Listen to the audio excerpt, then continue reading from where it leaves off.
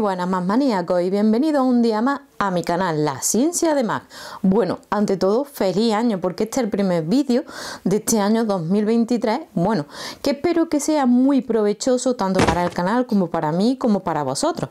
Bueno, contadme qué objetivos, metas, etcétera, etcétera tenéis para este 2023. Bueno, uno de mis objetivos es intentar doblar la cifra de seguidores, así que espero que para el año que viene la ciencia de Mac, pues ronde los 2000 seguidores. Y es que sí, ya somos más de 1000 seguidores en la ciencia de Mac, así que bueno, es de bien nacido ser agradecido. Así que muchas gracias a todos aquellos que bueno, pues que os habéis suscrito y que bueno, pues que día tras día pues le dais like a mis vídeos o guardáis unos minutitos de vuestra vida diaria para ver estos vídeos. Bueno, antes de nada deciros que esta semana va a haber dos vídeos en el que me vais a ver face to face, o sea, cara a cara. Aparte del vídeo de los tutoriales con Google Earth, ¿vale? Que estoy subiendo a mi canal de YouTube para, bueno, pues unos vídeos relacionados con los sí, etcétera, etcétera. Y que bueno, si no lo has visto, pues te los dejo por aquí. Y bueno, ¿por qué va a haber dos vídeos esta semana? Y es que porque vamos a hablar, sabéis que en este canal hablamos de medio ambiente, educación, objetivos de desarrollo sostenible, sostenibilidad en general. Y es que ayer, pues bueno, pues vi unas noticias en las redes sociales que la verdad, bueno, en realidad fue en la televisión, que la verdad que me llama mucho la atención. ¿Y qué fue? Pues bueno, día tras día tenemos que ver cómo en las noticias, redes sociales y cualquier medio de comunicación vemos cómo pues habitantes de zonas rurales en las cuales pues bueno, pues se les está quitando los bancos, ¿no? Están desapareciendo los bancos, era un primer paso que estaban haciendo, pero dejaban un cajero automático y ahora esas personas que bueno, pues viven en zonas rurales medio aisladas, la mayoría de ellas son personas mayores que tienen dificultades para movilidad, no tienen coche y tienen millones de problemas. Pues bueno, pues estas personas están viendo cómo también les quitan los cajeros automáticos. Y bueno, ahora que tanto... Pues este vídeo es más bien un poco de queja o de repulso ahora que estamos, pues digamos, tanto hablando de sostenibilidad, de la España vaciada, de esa cantidad de gente que se muda a las grandes ciudades buscando un nuevo futuro, etcétera, etcétera. Ahora yo digo, si estamos buscando potenciar las zonas rurales, que las zonas no se conviertan en zonas despobladas, la digitalización de esa España vaciada, etcétera, etcétera, ¿no sería mantener por lo menos un cajero, ¿no? Un cajero o un banco en estas zonas rurales, despobladas, lejanas de otras ciudades que no tienen comunicación con ciudades cercanas, etcétera? ¿No es un objetivo de desarrollo sostenible? Pues claro que sí, pero se ve que al gobierno y a distintas instituciones como pueden ser los bancos, cajeros, etcétera, etcétera, se les está olvidando esas personas que, bueno, pues que en muchas ocasiones se quedan ahí de la mano de Dios, como se dice, en una zona despoblada y con cada vez, pues bueno, pues con menos posibilidades de seguir adelante. Así que bueno, ¿podríamos decir que estamos incumpliendo los objetivos de desarrollo sostenible? Pues sí. Vamos a ver en qué objetivo de desarrollo sostenible se podría quedar, digamos que metido esta falta de, bueno, pues de un banco o, por ejemplo, de un simple cajero.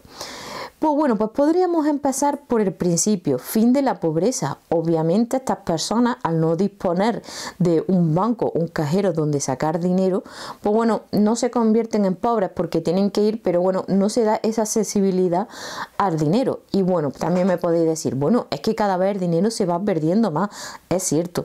Pero estas personas también ocurre otra cosa, y es que no saben utilizar estas nuevas tecnologías, ni las tarjetas de crédito, ni el pago con NFT, ni nada de eso. Así que bueno, pues sería un ámbito para actuar.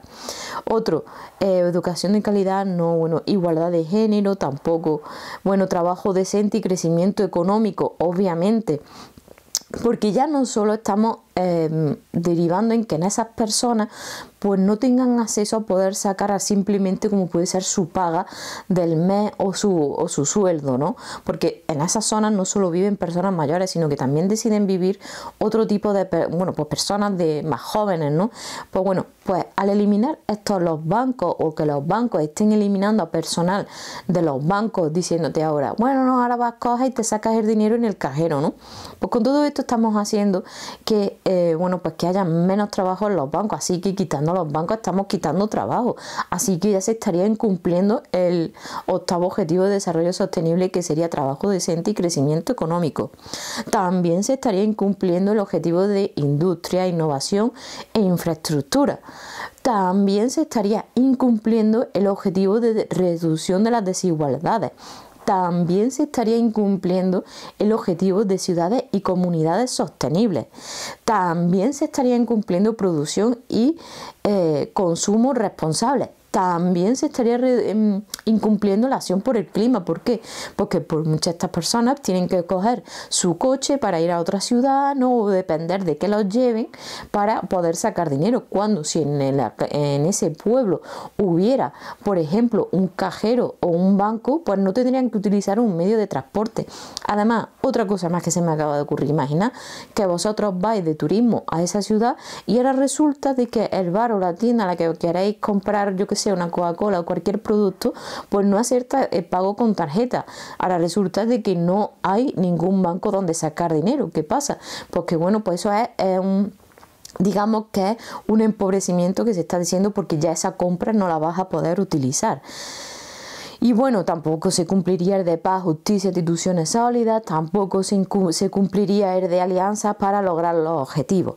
Y bueno, ahora que tanto nos gusta hablar de desarrollo sostenible, que vemos que los políticos van en su día a día con el pin de los objetivos de desarrollo sostenible, que hablan tanto de igualdad, de derechos, etcétera, etcétera, ¿dónde quedan los derechos de esas personas?